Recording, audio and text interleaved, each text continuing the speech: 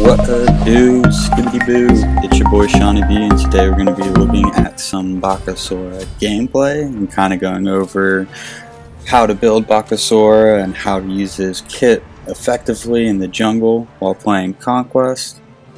So to start off, I'm going the Jungle Blessing, and then I actually forget what that item's called, but I'm going to be going into a Stone Cutting Sword. And the first ability that I put a point into was my jump. Good luck. So let's go over Bakasura's kit a little bit. He has a jump that does 100 damage, which makes it the most effective thing for clearing camp at level 1. His 2 allows him to eat a minion to regain health. And then his 3 is a buff to his basic attacks that allow him to do true damage. So he basically smacks when his 3 is active, and that's actually where we're going to level to level 5 first. And then his ult allows him to do a cone of attack for his basic attack, and it also shoots a cripple circle out that doesn't allow enemies to dash away, and depending on how many minions he's eaten is how many minions will spawn on his ult. So we're going to attack speed camp first, use our jump. Then we're going to make our way to the harpies.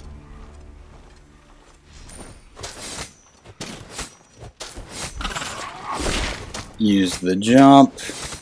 Bakasura does not really have an attack chain, so it doesn't matter how you attack him with the basic attack. I'm going for jungle buff. You call out, I'm going for jungle buff on blue, so that way if they want any XP they can make their way over.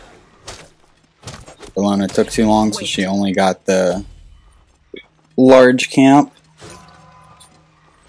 So I popped the health potion that I got at start, and now I'm going to blink in the middle, jump, do some damage to that Kronos, start basic attacking. I got hit by his 1, now I peel off to start attacking Ravana to peel for the Agni. Now that he's out, I'm trying to get out. Ravana backed off, so I know I can start attacking red. They could have invaded right there, but they look pretty spread out, and Agni is looking pretty appealing in their eyes, so they just kind of hang back. I hit the red, so I continue to get XP. I don't want it to stand in mid and wait for the minions. I hit the harpies, and then I realized that Agni is back, so right now it's better for me to clean up these minions than it is for me to go for back harpies. So I just hit level 3, I put a point into my gobble. Gonna gobble, regain a little bit of health, and I'm just gonna kind of save my mana and my abilities in case I need them. Just gonna basic attack these minions to get the XP. And my speed is about to spawn, so I'm gonna want to start making my way back there and leave Agni to have his lane.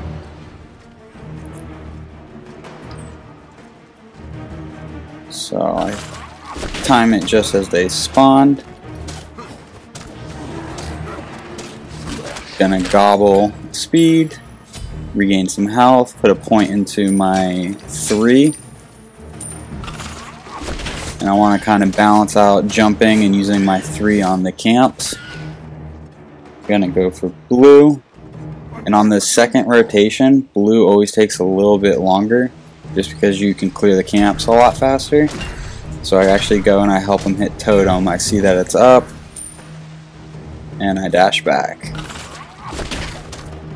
So right there I actually increased the timer, so blue's gonna actually spawn a lot later than speed because I hit totem there. Gonna make my way mid. There's nothing left for me on the right side jungle on my half. I see Kronos is kind of hanging up a little too far. I pop my 3, hit him, that's all I can really do. Jump over, gobble a harpy, now I'm level 5. Enemy missing right. And I have eaten 6 minions, so whenever I use my ult, 6 minions are going to come out. I'm going to walk into left jungle, see if I can invade their red. It is there.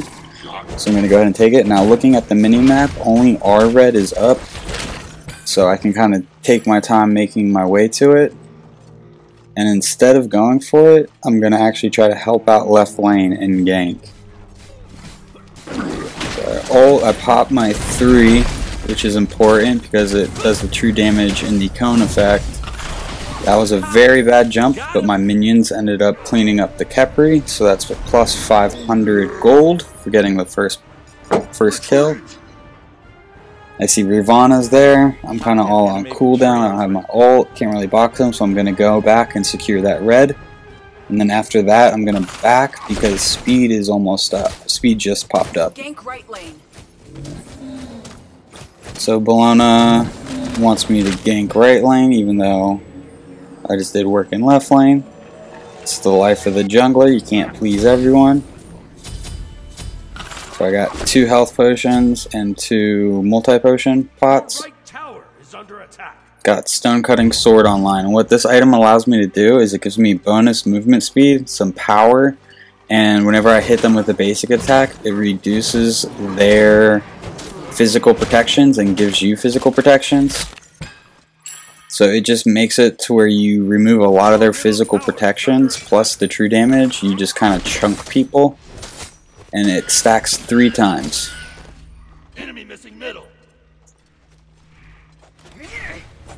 Enemy missing left. So why reducing their protections is a good thing is pretty obvious, but we could get into the math of it in a different video. You want to kind of reduce their protections, and if they don't have defense built right now, they only have a few, so there's a good chance that you're removing close to all of their protections, assuming that they maybe have like 30 to 40 protections just based on their level. So being able to attack them when they have no protections just means you're doing a lot more damage. So I was able to go invade their red, gonna make my way back middle. And stone cutting's a good item early game, but it's not fantastic late game. But it is a very good first item on Bakasura. It makes it to where some of those tankier people like Sun Wukong, you can do really relevant damage. So I have my ult and kind of just hanging out. I didn't see a good spot to use it because they were separated. If they were grouped up, I probably would have used it to engage. Kronos came back mid. I got tagged, so I ult just to kind of fight them off and scare them. So then I can run away. Ravana engaged in, but Agni gave me a little bit of cover. So now I'm just going to work on our red. Our speed is going to be up very soon. Our purple's down. So I'm just going to hit these back harpies.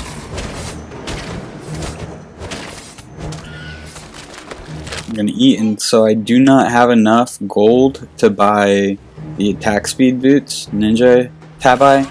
So I'm going to try to do another rotation. I'm going to start by getting speed. An ally has been slain. Yeah. Then I'm going to hit Chalice. Yeah. Hit these harpies again. Eat, so now I have 3 minions stacked up in my passive. Bologna is super unhappy with me. So I'm just going to hit her blue.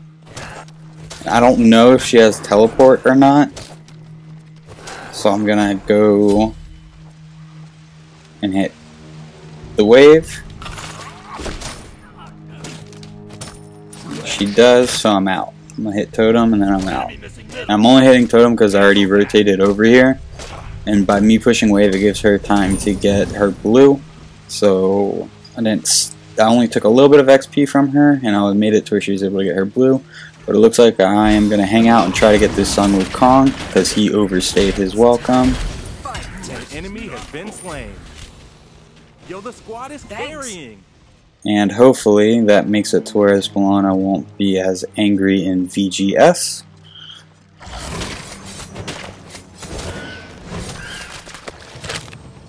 Gonna eat, so now I've got 1 minion on my passive.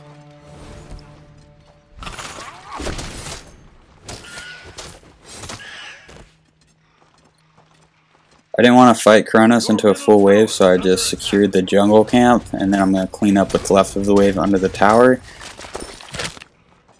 It would have just been a full kit dump versus a full kit dump, and it probably would have came out neutral, because Kronos could just ult and undo all the damage I did. so it wasn't really worth engaging him there without support. You really want to be able to burst him down. And right now I do hit hard, but I'm not ready to burst somebody down in 3 seconds.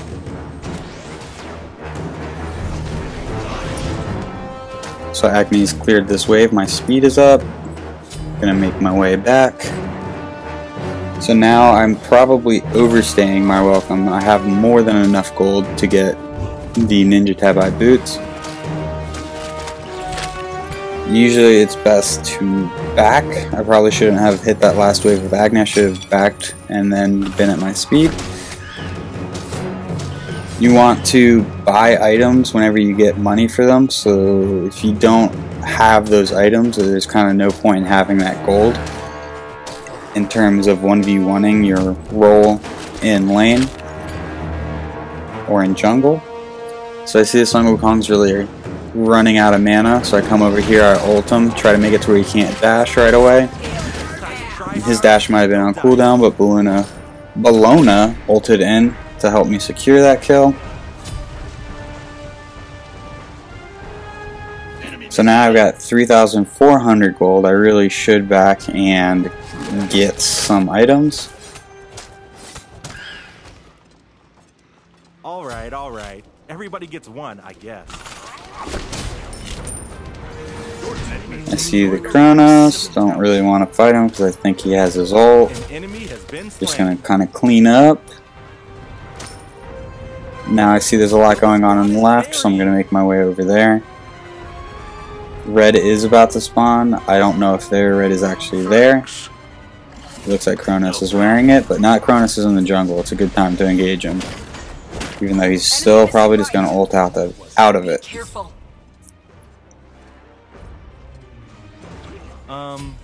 Everything okay? So they got Agni.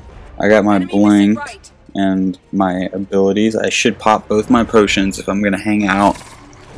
But it looks like they went mid, and I'm just gonna get oracles because I don't want them to get a gold without us knowing about it. And it looks like I'm also gonna go back and secure our red and then back for the yellow timer. So since I have 4,000 gold and I haven't backed in a while, it allows me to actually buy Hasten Katana, which will allow me to stick to them whenever I attack them with a basic attack. It'll give me movements. It'll remove the basic attack movement speed penalty, so you can just move at regular pace while basic attacking somebody if you've hit them. And then I also buy attack speed boots, and I bought them in that order because having enough money for Hasten, basically Hasten plus tier 2 boots is better than tier 3 boots and tier 2 Hasten. My attack speed is a lot faster, and I'm able to stick to somebody like Guldu. So we're sitting at 2-0 and 1, just kind of basic attack and then gobble when I can. I see that there's a whole team there. Kronos just missed his CC, so it's time to try to gobble him up. It looks like he didn't have his ult, so I was able to clean that up. I blink. All I need to do is hit him with a basic attack once. Looks like he gets away, even though he didn't have any mana. So I check their blue, see if we can gain anything from this high pressure in right lane. Doesn't look like it, so I tag the Pyromancer to try to secure an objective to punish them for the high pressure that we just got. We secure Pyro, and that will allow us to leave spawn with increased movement speed for 48 more seconds. Now we're going to look to invade their red. Ravana's here. I popped my 3. Missed that second basic attack, so I couldn't stick to him. But I'm going to hang out by their red, see if anybody comes by to try to get it. I see that they're both actually kind of pushed up. Here comes Ravana. Gonna stick to him. Chunk, chunk, chunk. Use my 3 to dash in, secure the kill. Now I'm gonna try to stick onto Kronos. He pops his ult. I just got my ult. Now I know he doesn't have his ult.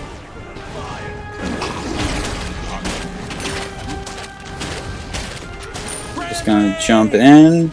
I got out. Now that I know that mid and their jungler are dead, I'm gonna look to invade their speed. And it looks like Bologna's hitting our speed. For some reason I hit that. You can't hit the enemy jungle shrine.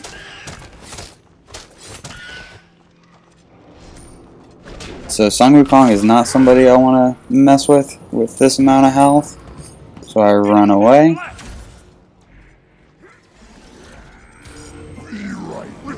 Backing. I'm just kind of not much I could do in that situation without dying. So after attack speed boots, we're going to go into rage. We want to be able to start stacking crit. Rage just gives you the highest crit percentage, so it's good to grab that as your first crit item, and you can stack it by getting kills or assists on enemy gods. Alright. Everybody gets one. Gonna hit our red, then we're gonna move mid because there's a full wave right here. Although I see Kronos, hit him with a 3, stick to him. I get tagged or CC'd, so I jump out. If anyone chases, I'm gonna pop my ult. I see he's got thorns and there's another person. I don't really want to fight that, so I start backing up.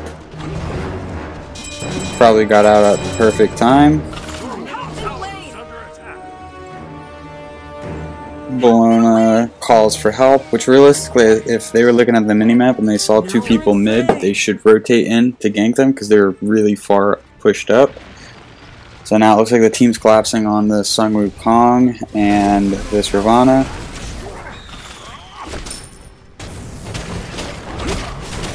Get the Ravana. And then I get the Sun Wukong. Feeling okay, I thought I was going to go straight forward for that Cavalry. I'm glad I didn't. So I'm actually flanking behind, seeing if I can get my team to push them out or get tower pokes. So Bologna's in the tower. Now I'm getting a bunch of crits on the Kepri with true damage. Clean that kill up and back out. Now we're going to look to see if we can invade anything to gain off of that. We're going to take their speed, Poyi's middle. Looks like our team backed up. I didn't want to be engaging them as the front line with no real back line. So I'm just hanging out in the jungle, trying to invade camps. Gonna make my way to the mid Harpies.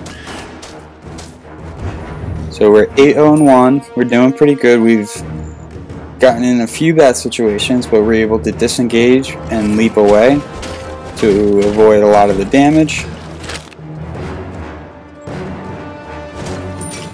So this game I leveled my jump second because I wanted to maximize my damage potential, but it is also okay to level the 2 because it gives you increased health upon gobbling the minion.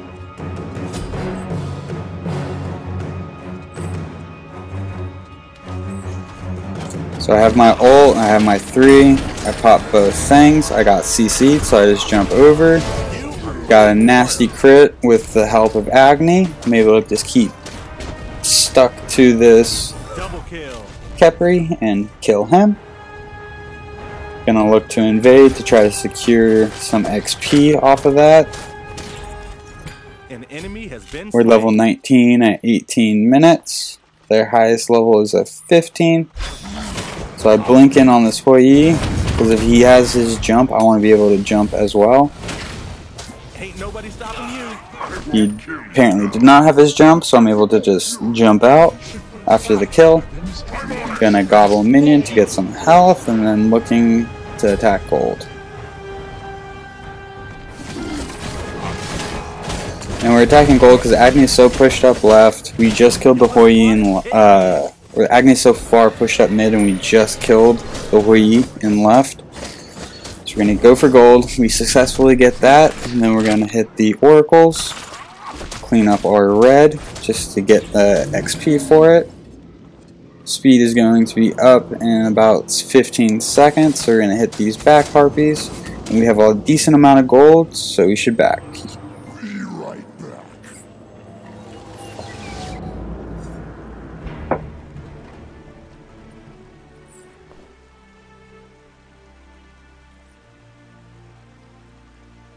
Next, we're gonna get Aussie, so we get some life steal, attack speed, and penetration. And the idea here is we're gonna be sticking to them, attacking them with the basic attacks, occasionally getting crits, and if we get low, we want to be able to get some life steal. So that way, whenever we're in the motion of attacking them, we can sustain a little bit longer.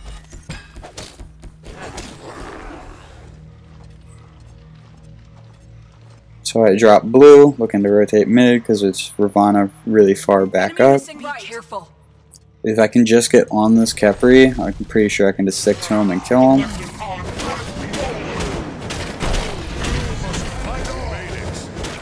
He puts his res on himself.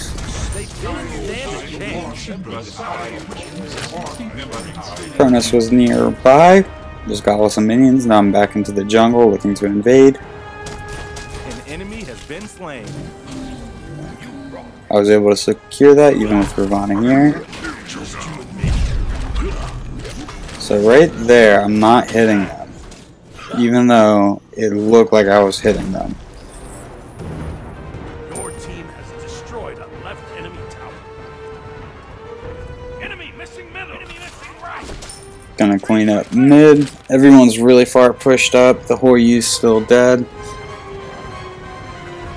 Jeb's looking a little weak, so I'm going over to help Bellona, give her some reinforcements, while Chronos and Agni push left. There's two people here, but two Sun Wukongs as well. So I don't want to take any tower damage. I gobble to gain some health, letting Bellona kind of bait, trying to get them out of tower. So I'm going to jump over. I try to hit blue, but it's not there. So now they think it's just Bellona in lane. Help right lane. This missing middle. Sun Wukong jumps on me. Ravana takes too long to react, able to kill the Sun Wukong. And then this Khepri catches me, but I just start basic attacking him. I see Chronos come by, so I ult. That way it kind of scares him off. Jeb puts a shield on me. I'm able to jump out. So we got 2 kills, got a lot of people to throw abilities on us, and then our team is able to just go in and clean up, get the tower. So Hoyu's pushing left, we're all pushed up. We can either be getting a tier 2 or a Phoenix, while Hoyu, so Bellona teleports over and actually prevents that Hoyu from getting a tower. If you hear an ice cream truck, I apologize, there's one driving around outside. But back to the gameplay, we're looking at 14-0-1. The build is working out very nicely. Be right back. Yes, that would.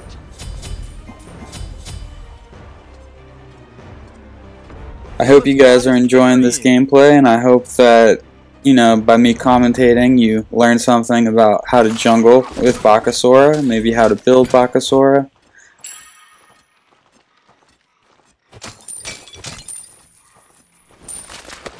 So they're all concentrated in the left jungle, but I'm going to hit my beginning routine and get speed, harpies, and blue.